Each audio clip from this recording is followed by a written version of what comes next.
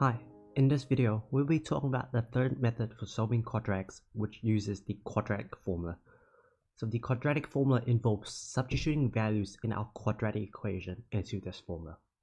So the quadratic formula is given as x equals minus b plus minus the square root of b squared minus 4ac and the whole thing divided by 2a. So you're wondering, what is a, what is b, and what is c?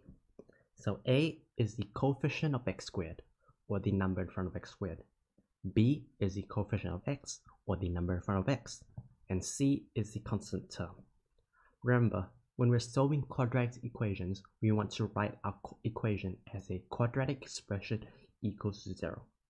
And to use the quadratic formula, we need to write the quadratic equation as a quadratic expression equals to 0. So let's start with our first example. So we have x squared minus 4x minus 5 equals to 0. So this means that a is the coefficient of x squared. So in this case, this is 1. So remember, whenever we just write x squared, this means that there is 1 x squared. So the coefficient of x squared in this is 1. So we have a equals 1, and then we have b, which is the number in front of x, is equals to negative 4, and c is just a constant term, so in this case this is negative 5. So c is equals to negative 5. So the next step involves substituting in a, b, and c into the quadratic formula. So we end up having x equals negative of negative 4 plus minus the square root of negative 4 squared minus 4 times by 1 times by negative 5, and the whole thing over 2 times by 1. And we can just slowly simplify this. So we have negative of negative 4, which is simplified down to 4. We have plus minus the square root of negative 4 squared, which is 16.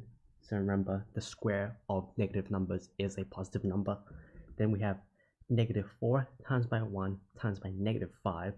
So the negative signs cancel out. So we have 4 times 5, which is 20. So we have 16 plus 20. And this whole thing divided by 2 times 1, which is just simply 2. And we can simplify the numbers in our square root. So we have 16 plus 20, which is 36. So we have 4 plus minus the square root of 36, and the whole thing divided by 2. And we know that the square root of 36 is 6. So therefore we have 4 plus minus 6 divided by 2. So of x, we have two different answers, which will be 4 plus 6 divided by 2. So that's the same thing as 10 divided by 2, which is 5. And we have 4 minus 6 divided by 2. And 4 minus 6 is negative 2 divided by 2. We'll get negative 1. So our answers for x squared minus 4x minus 5 equals 0 is x equals 5 and x equals negative 1. Just like the previous videos, we can check these results by substituting in x equals 5 and x equals negative 1 into x squared minus 4x minus 5 and see if this is equal to 0. Let's try another example. So in this case, we have 2x squared plus 4x minus 7. So this means that a is equal to 2, b is equal to 4, and c is equal to negative 7. So we'll substitute these values into our quadratic formula. So we'll end up having x equals negative 4 plus minus the square root of 4 squared minus 4 times by 2 times by negative 7, and the whole thing divided by 2 times by 2. So we have on top we have negative 4 plus minus 4 squared, which is 16, and we have minus 4 times by 2 times by negative 7, which is the same thing as 8 times 7, which is plus 56, and the whole thing square rooted and divided by 2 times 2, which is 4. So we can simplify the numbers in our square roots. So we have negative 4 plus minus the square root of 16 plus 56, which is the same thing as 72 square root divided by 4.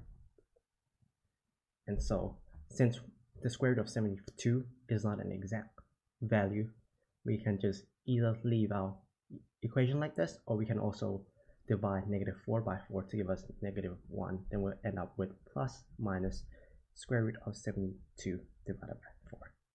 Then we can put this into our calculators to find the answer to 3 single figures or to 2 decimal places or whatever the question asks for. However, most scientific calculators will give us the answer of the square root of 72 as 6 times by the square root of 2. So, which we can also simplify if we divide this by 4, which will give us 3 times by the square root of 2 divided by 2. So we can also write our answer as -1 plus minus 3 times the square root of 2 divided by 2.